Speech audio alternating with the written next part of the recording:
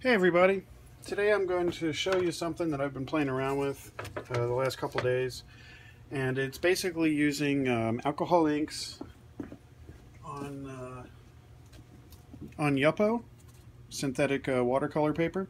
Really fun stuff.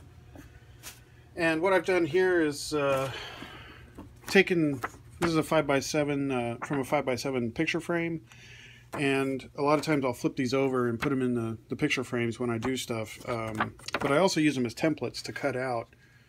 Instead of measuring, I could just cut the yupo, just trace it with a pencil, cut it out. Makes it really quick and easy to get the right size sheets of yupo for going into frames. And what I'm going to do is use the alcohol inks with some metallic powders. Now these come in a pack of 12, and this was like, I think 25, 30 bucks, somewhere in that range. I don't remember. I bought them a long time ago, but they're PearlEx brand, and I got them at I believe it was Hobby Lobby or Joann Fabrics, but you can find them in craft stores. And what I'm going to use today is this dark kind of a charcoal gray, looks almost like pencil graphite metallic powder. And one thing I use for getting the powders out of the containers is I'll use a plastic spoon, but I use the back of it right up here because it's like a little tiny spoon, because this stuff, a little bit goes a long way. And the way that I apply it is I'll take a small cup. This was from applesauce or something, or hummus, something like that. But I'll just take this small cup and throw just some straight alcohol in there.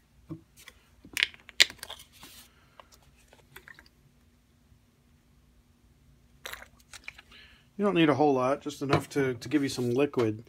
And then I'll open up this very carefully because this stuff goes airborne very easily and you don't really want to breathe it. So you want to open this very gently.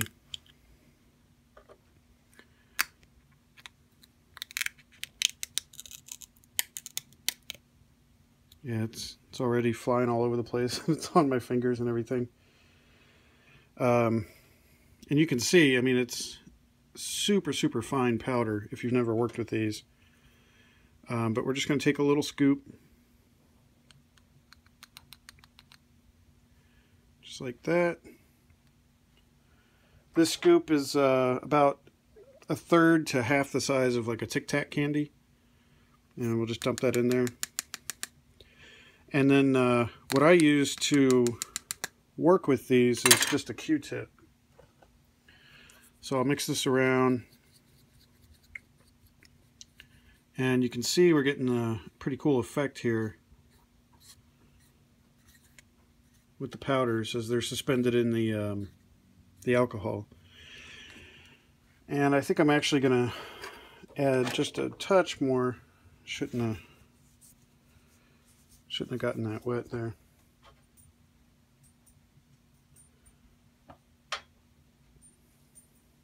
And that's quite a bit more. It's probably about twice what I put in the first time.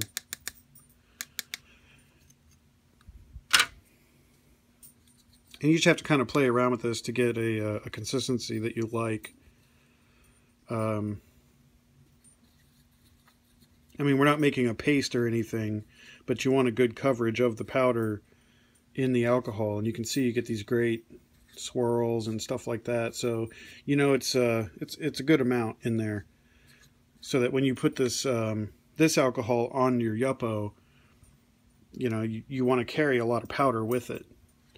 And one thing I do want to mention with this technique is once you're done, you need to spray it with either hairspray or some kind of a clear sealer or something like that, because when all the alcohol evaporates away, the powder doesn't have anything to keep it adhered to the yupo. So it will brush off and stuff.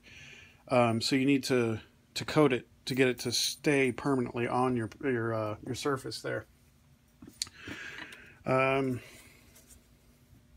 I remember these little cups. They're actually from Costco. They're for hummus. My wife eats hummus, so she'll take that that with some carrots in with her lunch every day. That's where I get these cups, and they're great. So usually when I start, you know, I'll have my little mix here. I'll get an eyedropper and just some straight alcohol, and then whatever inks I'm going to use. Now something else I'm gonna use in this video is a Sharpie. This is just a kind of a chisel tipped Sharpie. It really doesn't matter what you use, and a lot of people do stuff with Sharpies. Oh, let me close this up because we don't want to knock this over. So make sure he's good. Okay, and what I'm working on here is just an old piece of plywood, and I've actually, this is a piece of sheet metal that I've stuck onto the plywood with some double-sided tape, and I use this as my work surface. And as you can see from the bottom, sometimes I'll do drippy things and it'll run down and the wood will kind of soak it up, and I can just lean it up back there against the wall like that and work on stuff, and it'll just run down into my cookie sheet here. But when I'm working with these powders, I prefer to lay it flat, and just because this way I can control which direction things are running and stuff like that. It really just depends on the look you're going for. But I'm going to go ahead and take the Sharpie here, and I'm just going to draw.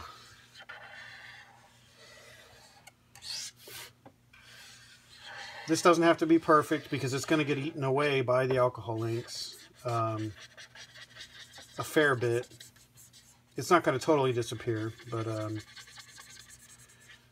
it will get altered.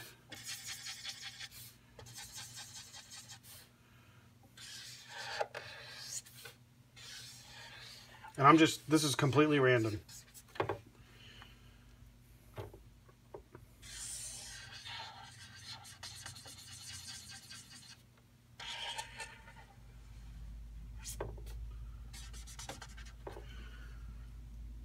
So there we go. Have my my simple little doodle there. No idea what that is. But, you know, you just go with what you feel. And now I'm going to start picking some colors here. And I think I'm going to start with terracotta, which is a nice rusty orange kind of. Wow. Oh, I had trouble getting that open. I haven't used it in a while. Kind of a rusty orangey brown. And I'm going to start just by adding some terracotta along this side.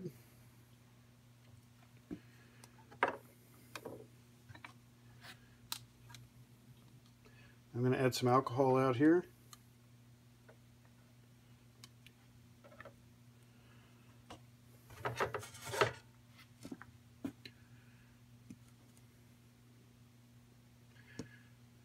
This is why I like having a board that I can pick up and move. You can kind of control where things go a little bit.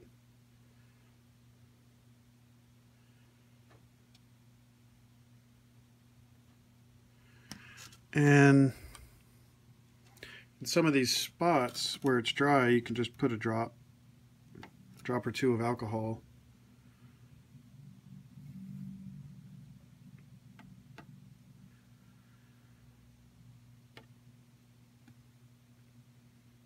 So there we go. And one other thing I'm going to be using in this video, which I forgot to mention, is a heat gun. You can use a hairdryer. You just want to be careful with this, with yupo. It will warp and stuff if you heat it up too much, because it is plastic.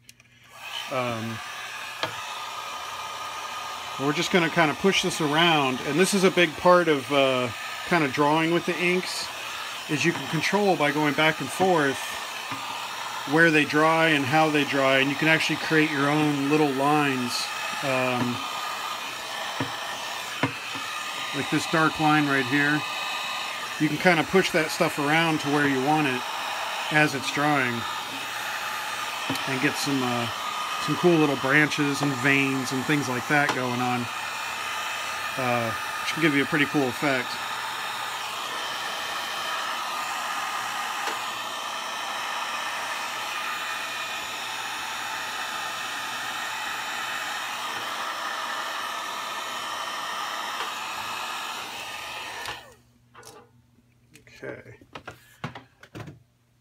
now, I don't know how well you can see. Yeah, it's not really showing, but there is a little bubble here in the actual yupo now. It's raised up right here a little bit, and that's just from the heat.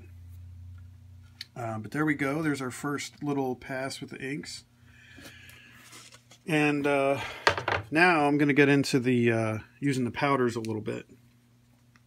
So it's same idea. I'm just applying the powders with the Q-tip, mainly because I don't have another eyedropper. I need to get another one. Make sure you can see in there. And it is a little hard with the Q-tip. I could probably use the spoon. Let me grab my spoon here.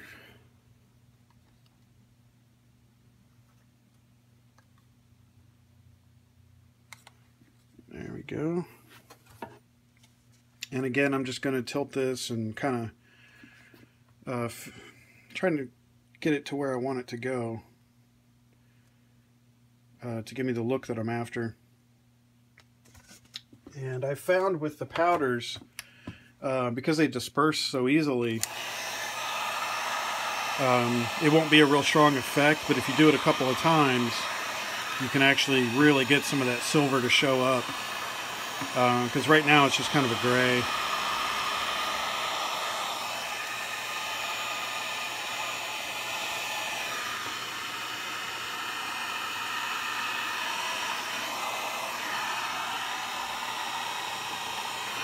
If you've seen my fire videos, you know, I really wish I could do that on the yupo, but it would probably melt it and make for some very nasty bubbling and whatnot because of the heat.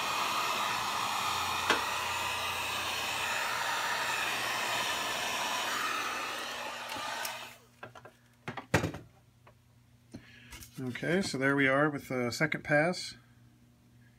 And like I said, it's, you know, it's very washed out and not very strong.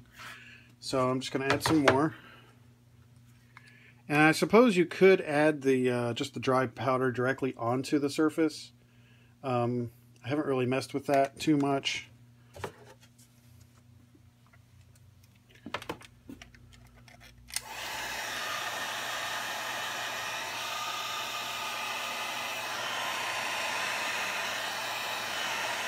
Partly because I know that if I had an open container of powder, I would forget and I'd turn on the heat gun and I would blow the powder all over the room. Because I know myself, so...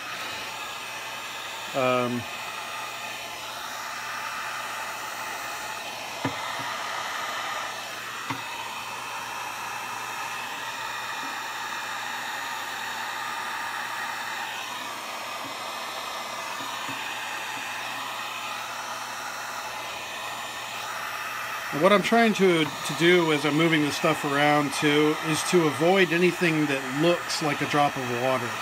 I try to push it around and blend it out.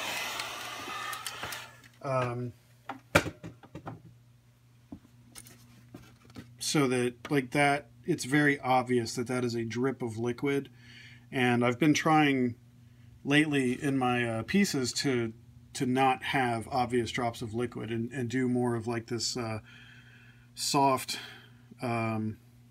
areas down into these really harsh veins or whatever you want to call them, branches, wrinkles.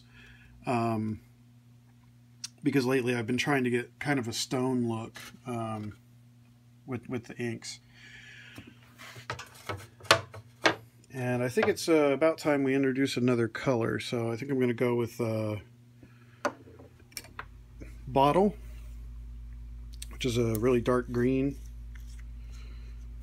And actually, no, I think I'll go with something a little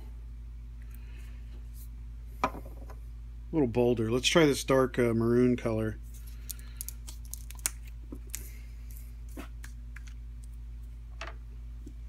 To kind of play on the terracotta.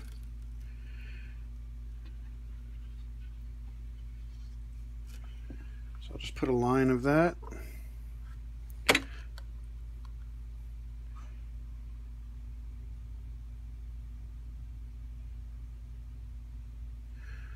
Add a little bit of alcohol to it. And we're going to go back to the heat gun again.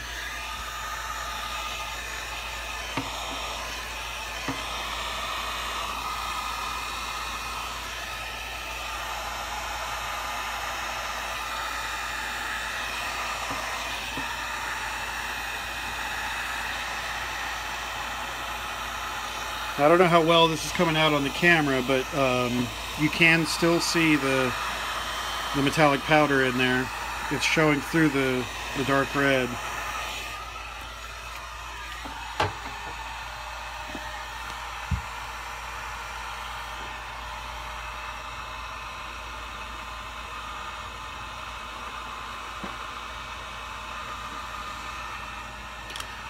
Just want to get rid of that white area if I can.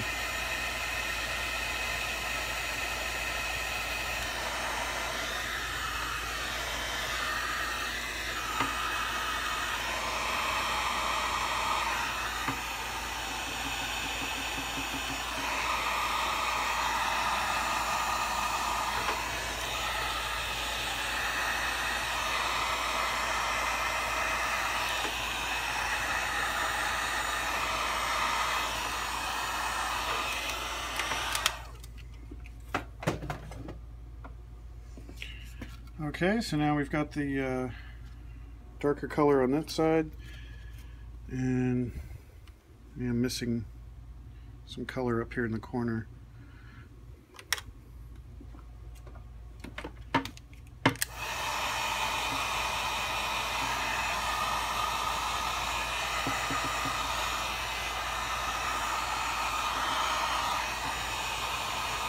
The alcohol is eating the adhesive on my masking tape. That's all right.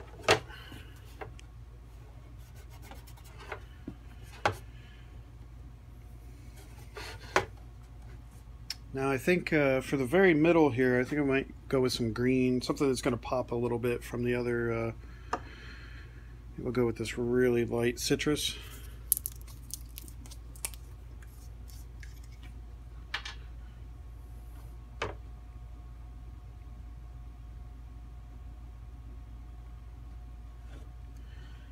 And then for this, I'm going to do a combination of some silver in here in the middle, along with some clear, just straight alcohol. And I've also learned with the eyedropper, you can actually push the color just by squeezing hard with the eyedropper. It'll actually carry a lot more ink with it. And I let that get away from me. So now I've got green all over the side here, which I didn't really want it there. But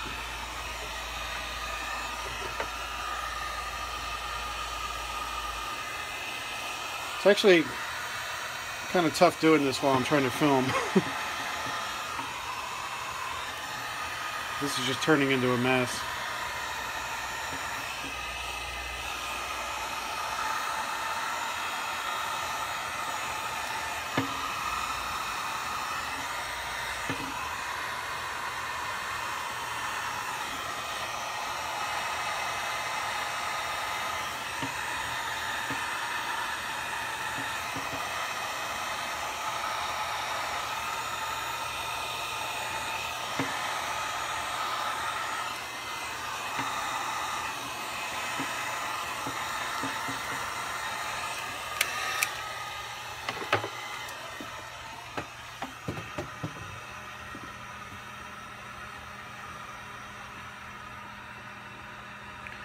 So I think I'm going to take a Q-tip that's dipped in just the straight alcohol.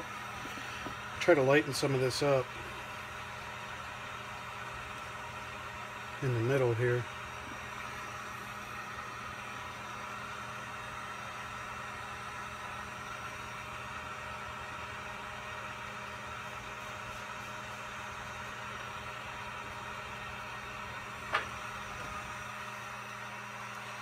And I'm not double dipping with the Q-tip so that I don't get my my clear alcohol colored. So I only dip once. That's not working very well.